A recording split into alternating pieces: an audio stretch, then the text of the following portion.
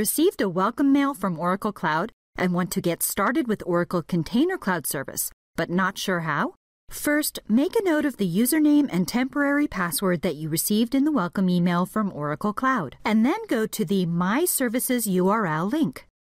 Enter the username and temporary password. Before going any further, you've got to re-enter your temporary password and change it to a new password. You also get to choose some questions and answers that'll help to identify you if you forget your password later on. Now you see the My Services dashboard. Here are all the services you have access to. Go to the Container Cloud Service. This page contains all the subscription information and is where you open the Container Cloud Services Service Console.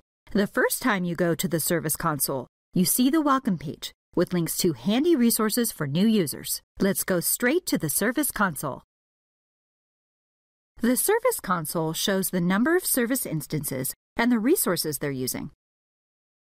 Go ahead and create your first service instance. Enter a new name and description for the new instance, as well as an SSH public key, or use a previously created key stored in a file. Then specify an admin username and password. Remember these because you'll need them in a moment.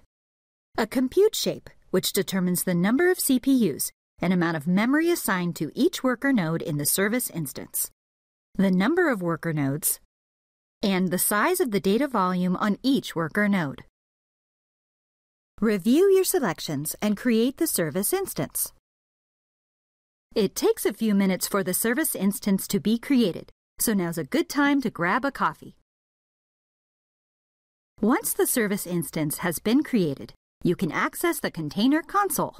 Container Cloud Service uses a self-signed SSL certificate that causes some browsers to display a connection warning message the first time you go to the Container Console.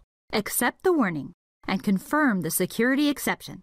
Log into Container Console using the admin username and password that you specified when you created the service instance. Now you can use the Container Console to compose, deploy, orchestrate, and manage Docker container-based applications. To learn more, visit us online at cloud.oracle.com/container. And thanks for watching.